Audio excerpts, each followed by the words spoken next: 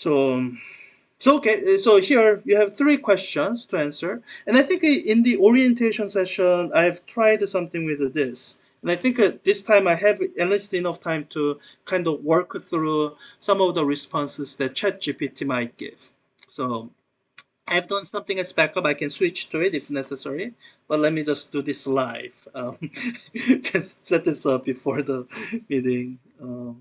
Let me make it give an answer.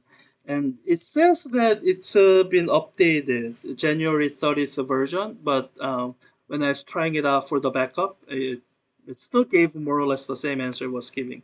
So let's see what answers it gives. And it, uh, there, yeah, okay. So, so in the orientation session, I simply told you that, oh, its answers are wrong. How dumb. But let me explain this time why the answers it's giving are wrong instead of and I think this is useful because when it's a student response, I don't want to call it dumb. That's insulting. But it's an AI. It cannot be insulted. I've tried insulting it many times and it says it can't be insulted. So I'm gonna take it only at its word that I can call it dumb and it won't feel insulted. Uh, yeah, almost the type that's a dumb answer, but let me just leave it there. So let me just quickly grade it, tell you which of its responses are correct and which are not. So the first answer, where it says it's not in free fall, that's not correct. Second response, where it says momentary is not in free fall. Oh wow. Half the time it says it's in free fall. If it says it's not in free fall, it's wrong. And I'll explain. On the way down, the ball is, yes, it is in free fall. That is correct because it is subject only to the. So it does know the correct definition of what being in free fall means. Being subject only to the force of gravity and not being supported by any other force. That is the correct definition. And based on the correct definition, it has given the correct answer. And for that part 3. And what I would point out is that ChatGPT somehow didn't apply the definition correctly. And I find that that's a common mistake that students tend to make. So imagine a tennis ball, or this is a, let me show, imagine this golf ball, and imagine I'm throwing it up. And you have to visualize this, imagining going up, and then at the top, and then down. As you imagine it going up, ask yourself this question. Is it subject only to the force of gravity? And a lot of times people give this answer, when it's going up, there's a push upward. Well, there was a push upward while my hand was touching it. While I was pushing it up, yes, I was pushing it up. But you have to imagine after it's left my hand, left my right hand, and while it's not touching anything else. Then while it's moving up, it's subject to only to gravity. There's no other force, air resistance is negligible. So what it really should be for part 1 here is it is in free fall because of this definition reasons. Because while it's moving up, it's subject only to gravity. And when it's at the very top, none of this changes. When it's at the very top, it is still in free fall because it's still only subject to force of gravity.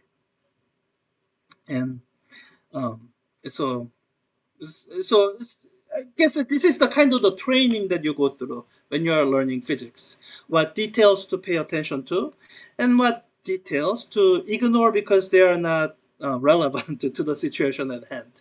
So in this throwing of a ball up, like what direction the velocity is pointing, not relevant to the point of whether an object is in free fall or not. And and ChatGPT is not very good at ignoring those irrelevant details. Let me look at part B. Says a skydiver, after having jumped out of the airplane, after they've reached the terminal velocity. Okay, so it understands what I'm asking about after they've reached the terminal velocity. Oops. See, before is I says it's in free fall, and I will tell you that's wrong. And again, it goes to the definition of free fall. This is the correct definition. ChatGPT is not wrong about the definition. Um, I guess it's not analyzing the situation right. So imagine imagine a parachutist who's falling down, and somehow the skydiver has reached a constant speed. So if the skydiver is at constant speed, then the skydiver's acceleration must be zero, because otherwise he or she will be speeding up downward. So if their acceleration is zero, they cannot be in a situation where they are affected by gravity alone. Because if that were the case, their acceleration will be downward at g. That's what it should be if force of gravity is the only thing acting on them. And since this is not the scenario, that means they are not in free fall. Because the fact that they reach the terminal velocity and they are no longer accelerating means there must be something else other than gravity. But the kind of the response that ChatGPT gives, it's a response I can imagine reading on a student response, not just because they cheated, but because they had the same exact misunderstanding that. The quotes are there because large language model, they don't act. It's a model. It doesn't understand anything. It doesn't have human intelligence. It's dumb. Students are not dumb. A student could have the same misunderstanding that's been trained into ChatGPT. Okay, the C and the last question. It says, an astronaut on the International Space Station performing an extravehicular activity while safely tethered to the station is not in free fall because they are being supported by the tether to the station. That's an interesting question scenario. So, if I were grading it, because it said because it gave this reason, because they are being supported by the tether to the station, I might be tempted to grade it as correct. If it were a student, a human being, and not a LLM, I would be kind and say give them full credit. And um, but I would point out this potential complication.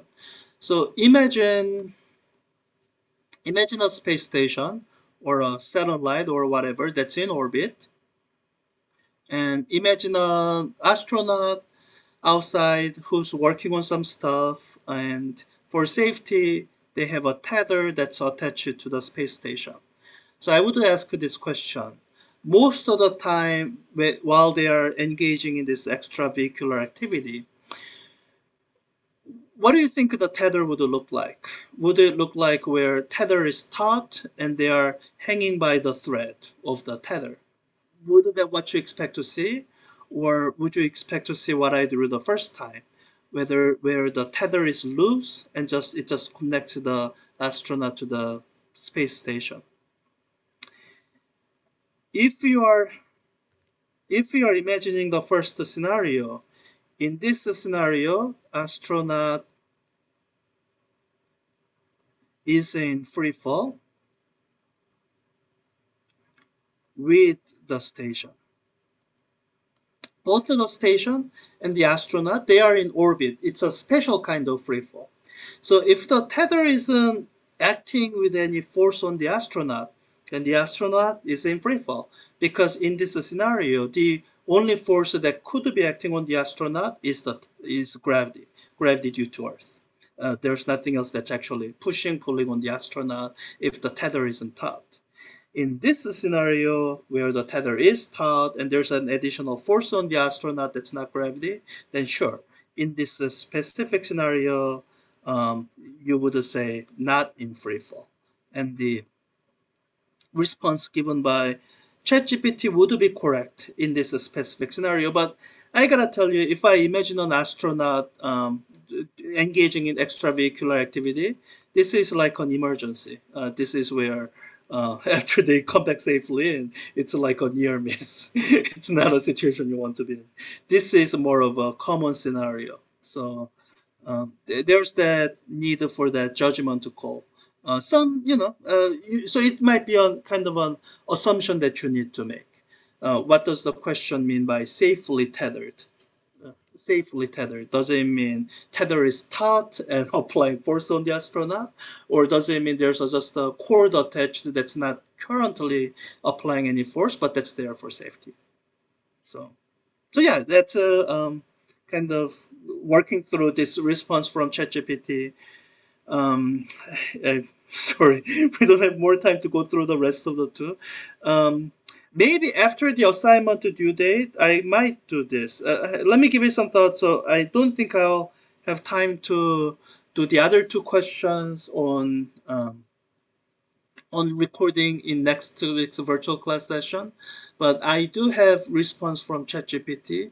I think I might be happy to just post this in a discussion somewhere and give my explanation why and where, or sorry, where and why ChatGPT's answer is wrong. Let me. It's fun for me because um, yeah, it's so yeah. So I think that's all. That's um, 5 minutes over the time we had.